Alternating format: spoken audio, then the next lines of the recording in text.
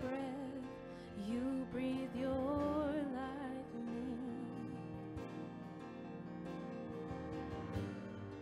You have been so, so kind to me. Oh, the overwhelming, never-ending, reckless love of God. Oh, it chases me down, fights till I'm found, leaves the 99. I couldn't earn it, I don't deserve it, still you give yourself away. Oh, the overwhelming, never-ending, reckless love of God. When I was your foe, still your love fought for me. You have been so, so good to me. When I felt no worth, you paid it all for me. You have been so, so kind to me. Oh, the overwhelming, never-ending, reckless love of God. Oh, it chases me down, fights till I'm found, leaves the 99. I couldn't earn it, I don't deserve it, still you give yourself away. Oh, the overwhelming, never-ending, reckless love of God. There's no shadow you won't light up, mountain you won't climb up, coming after me, no. There's no shadow you won't light up, no, there's no mountain you won't climb up, coming after me. There's no Shadow you won't light up, mountain you won't climb up, coming after me. Oh, there's no wall you won't kick down, high you won't tear down, coming after me. No shadow you won't light up, mountain you won't climb up, coming after me. There's no wall you won't kick down, high you won't tear down, coming after me.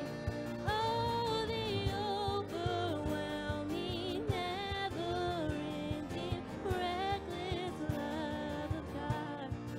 Oh, it chases me down, fights till I'm found, leaves the 99. I couldn't earn it, I don't deserve it, still you give yourself away.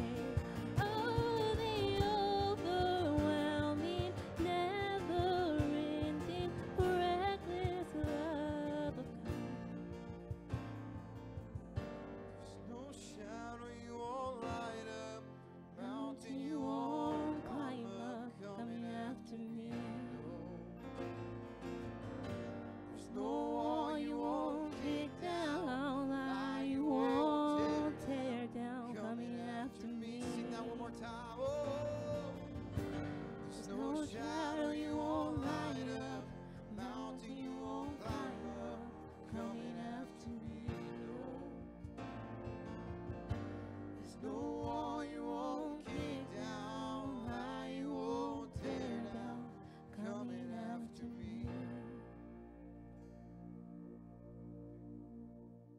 Hey, thanks for watching this. This is Chasen at Lone Grove Assembly of God Youth, and this is our Wednesday service online. We're not able to have service here in the church, and so Hope you guys enjoyed the worship and hope you enjoyed this. I have just one announcement I want to let you guys know, to remind you guys. If you'll download the Zoom app, we're going to do maybe in a day or two a kind of like a conference call where everybody can talk and be on video. And so download the Zoom app and follow the instructions on it. It's free, and so we'll be able to do that. But I want to just take a few moments, and since we can't have service, I just wanted to share a few scriptures with you and talk to you for just a minute tonight in place of our normal Wednesday evening service. So just give me a couple minutes. I'm not going to talk real long. And so let's get into it. Let's pray. Father, we love you. Lord, I thank you for this time to be able to be online and just to be able to minister to these young people. Lord, I pray that you would help them to receive what you have for them. Lord, help me to give the word that you have for all of us. Lord, we thank you and we love you in the name of Jesus. Amen. All right, I'm going to read from Luke chapter 10, and I'm going to read a few scriptures tonight. It tells a story that I wanted to share with you guys. And in Luke chapter 10, verse 38 through 42 says, as Jesus and the disciples continue on their way to Jerusalem, they came to a certain village where a woman named Martha welcomed him into her home. Her sister Mary sat at the Lord's feet listening to what he taught. But Martha was distracted by the big dinner she was preparing. She came to Jesus and said, Lord, doesn't it seem unfair to you that my sister just sits here while I do all the work? Tell her to come and help me. But the Lord said to her, my dear Martha, you are worried and upset over all these details. There is only one thing worth being concerned about. Mary has discovered it, and it will not be taken away from her. And so we have a story here in the New Testament where Jesus was traveling, and he was going to Jerusalem, and he decided to stop at some of his friends' house. And his friends were Mary and Martha, and these were the sisters of Lazarus. And it doesn't talk about Lazarus in this story right here, but we know that Lazarus died and that Jesus loved Lazarus so much that the Bible says that he wept. And so these were good friends of Jesus. I don't know how they became friends. I don't know why they were such good friends. Maybe Jesus knew him when he was a kid. Maybe they were played together. Maybe they spent time together at some point in his life. But for whatever reason, he decided to go and visit their house. And so when he stopped at their house, they did kind of the usual thing. I don't know how many of you guys, when somebody says, I'm coming over to the house, your mom says, we got to clean. And so you spend all the time running around cleaning. It's how it is sometimes at our house. If we know somebody's coming by, we get it cleaned up really good and really nice because we don't want people to come over and the house be a mess. And so I don't know if it's that way at your house, but that's kind of what Martha was doing. Jesus is coming. Jesus is coming. I mean, can you imagine if Jesus came to your house? It'd be pretty awesome. But Martha was running around cleaning. She was doing everything she could to get the house ready, to prepare the house. And she said, we got to have food. We got to have something to eat. We got to feed Jesus. And, you know, Jesus had people traveling with him. So I don't know how many people came, but there might have been more people there. And so his disciples, or maybe just some followers, or just some, I don't know who was there. But Martha said, we've got to prepare food. We've got to have something for him. So, you know, Jesus, you know, there was a lot of fish in that time. And Jesus had a lot, you know, you read about Jesus and a lot of fish. And, you know, catching fish and you know, feeding people fish. So maybe she was frying some fish. Man, everybody loves a good fish fry. I love a good fish fry. Maybe she was frying some fish, frying up some hush puppies, frying some, maybe some French fries, maybe making some coleslaw, and, you know, just all those things. She had to make homemade tartar sauce because they didn't have Walmart to go down, you know, and buy it. So, so she was busy doing all of this stuff and getting everything ready, getting everything perfect. And Jesus came, and he was sitting in there, and he was talking, you know, kind of sat in the living room on the couch or something, and was sitting there hanging out. And Mary was sitting there with him, and she was talking to him, and they were just kind of hanging out, and they were just, you know, visiting, and she was listening to him. And Martha was in the kitchen running around cooking, and looked in there and saw Mary sitting there, and she said, Mary lives here too. Why isn't Mary in here working? Have you ever had to do some chores? And maybe, you know, at my house, I make my kids. Y'all know I make my kids do chores. They have a chore list. And sometimes, you know, one of them does some chores and the others, they kind of sit around and they get mad and they start telling on them. You know, Ethan's not doing his chores, or you know, Michaela's not, or Skyly's not. And they're saying, well, they're not doing their chores. And so they get mad. Have you ever got that way? I did. I used to get mad at my brother and my sister, and they would make me do their chores. Because they could beat me up when I was a little bitty. As I was little, when I was a little bitty. That's been a long time. But anyway, so Martha looks in there and she sees Mary sitting there not doing anything, and it makes her mad because she says she should be in here helping me. She should be working to fix this food. and to help me. And she's not. She's sitting in there just talking to Jesus. And so she went to Jesus. And I don't know, the Bible doesn't say. She might have went to Mary and said, Mary, come help me. And Mary's like, no, leave me alone. I don't know.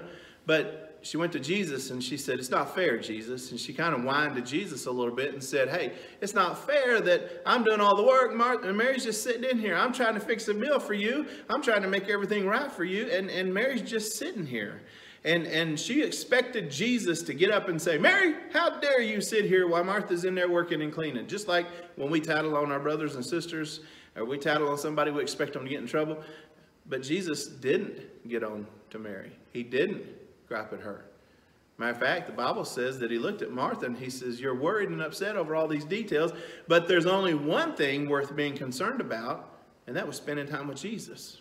And so Mary understood that, and she knew that. And here's the thing that I believe Jesus knew, and Jesus understood too, is I believe that Jesus knew that his time on the earth was not going to be much longer, that it wasn't going to be very long before he was going to leave. He knew that the next few years after he leaves and goes back to heaven was going to be really tough for the church and really tough for the Christians. And I believe that he knew because of all that, that his followers were going to be persecuted. They were going to be beaten. They were going to be, bad things happening to them all the time. He knew it was important that he spend as much time with them, preparing them for what was about to happen, that he spend as much time speaking life and speaking the word into them so they would be prepared for what was coming.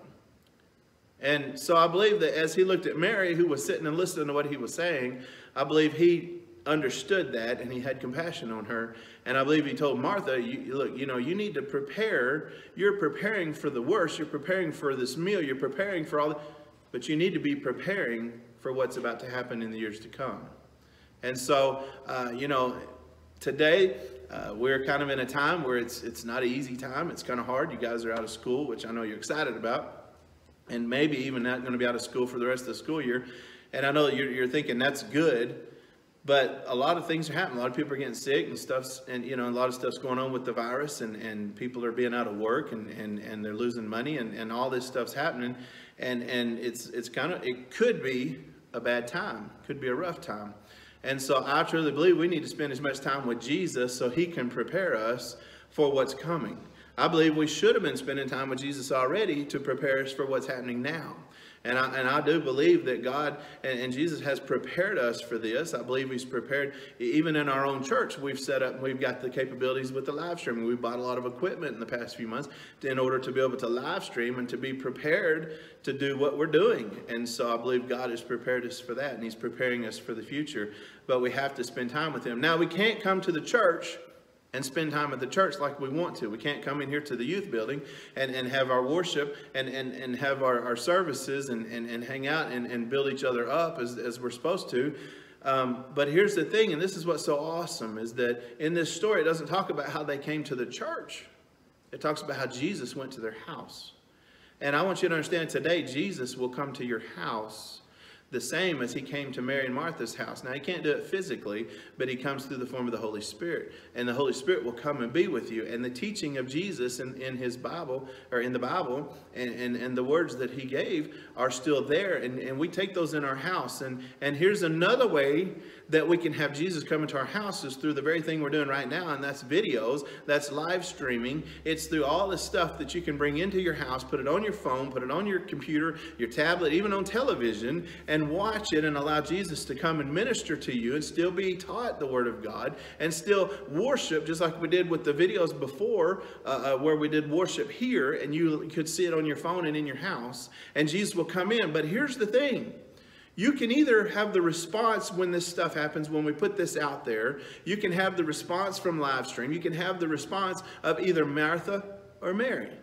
You could be like Martha, and you could be so busy with things at home that you don't have time to listen to Jesus being taught, Jesus being preached. You don't have time to watch the videos. You don't have time for that. You can be so busy, and I know it's easy to get busy because right now you don't have school. Man, you can go play ball all day long. You can play video games. You can watch TV for hours and hours, and I know you've got Netflix, you got Hulu, you've got Disney Plus, you got all this stuff that you can spend your time, not to mention YouTube, and you can spend all day watching YouTube videos.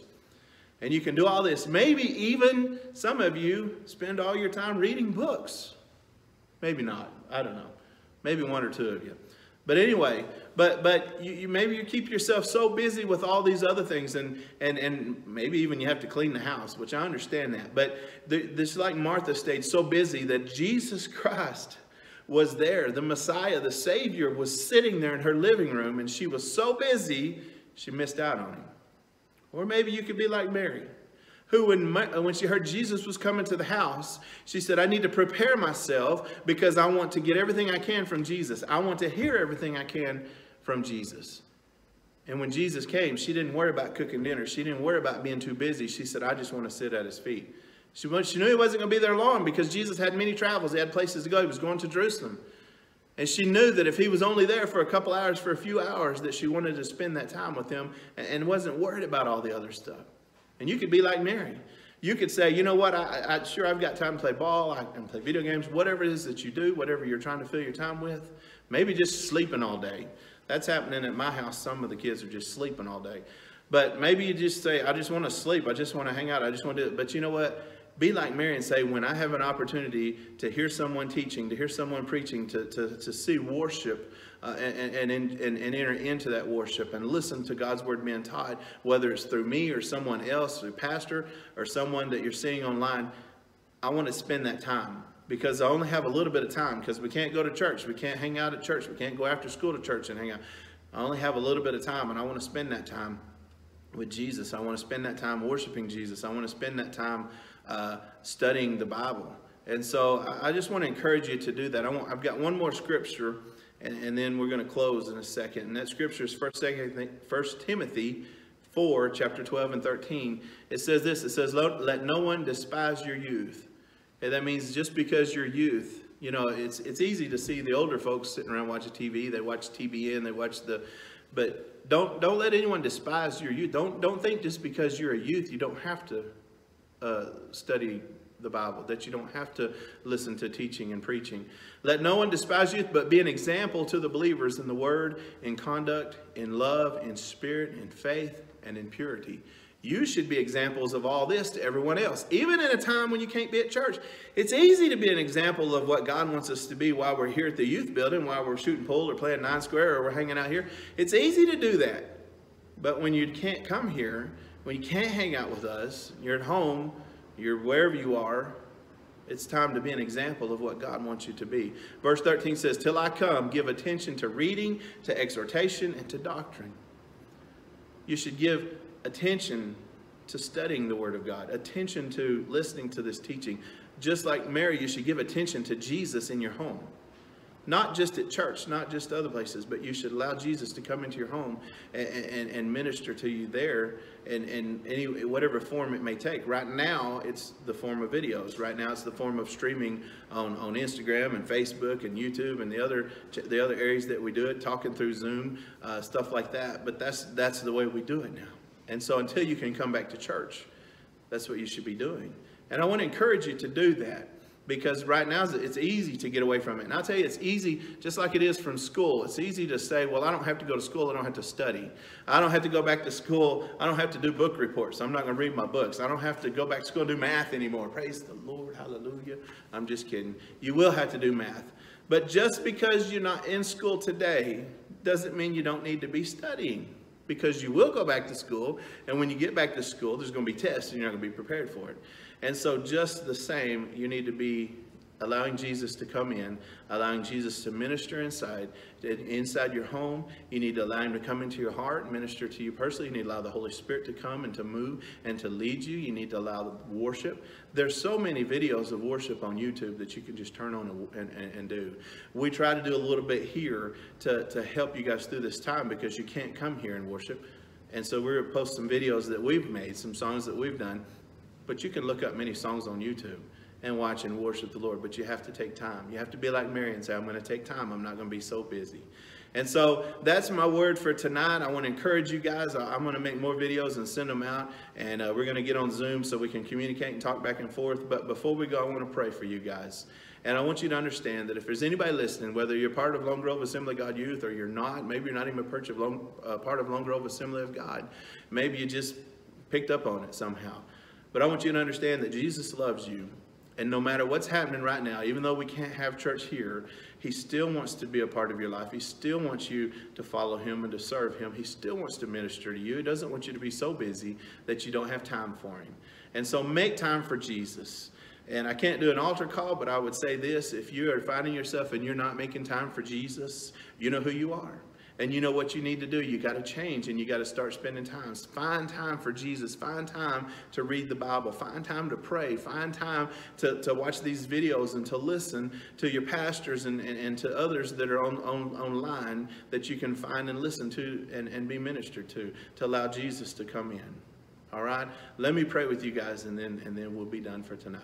Father, we love you. Lord, I thank you for the opportunity to minister online through the internet. Lord, I thank you, Lord, for all the students, all those that are listening, Lord, that you would just right now begin to move in their lives. Lord, begin to strengthen them. I pray that Jesus begin to enter into their homes just like he did with Mary and Martha. Lord, I pray that we would be receptive like Mary and not so busy with everything going on that we would not have time to spend in Jesus' presence, to spend with the Holy Spirit and allow to move in our lives, allow us to come into a time of worship. I pray that we would be able to set everything aside and focus on you tonight, Lord, and each day as we're in this time, Lord. I pray that you just move, Lord, in the lives of those that are listening. Lord, I pray that each one would somehow make contact to reach others, to just share the love of Jesus with them over the internet, through telephone, through text, Lord, however it may be, because we can't come and we can't go talk to them personally, but we can still talk in text, Lord. And I thank you for those that technology that we have to be able to do this, Lord. And I pray you begin to move right now. We thank you for what you're doing, Lord. We give you glory for what you're doing in the name of Jesus. And we love you tonight. Amen. Hey, thanks for watching. I hope you guys enjoyed our worship that we had. I hope you enjoyed the word, and I really believe that God wants us to continue to seek Jesus and continue to take time out for Jesus. And so, listen, we're going to be doing some more videos. I'm going to be on here again and doing some more stuff. So be sure and download that Zoom app so that you can be a part of that when we do it. But man, I love you guys. I miss you guys. I can't wait till we can be back in here all together and we can worship and have our worship band up here and play and sing and just be a part of God's church again. And so our youth group. So, but you guys have an awesome night, and I'll see you in a day or two.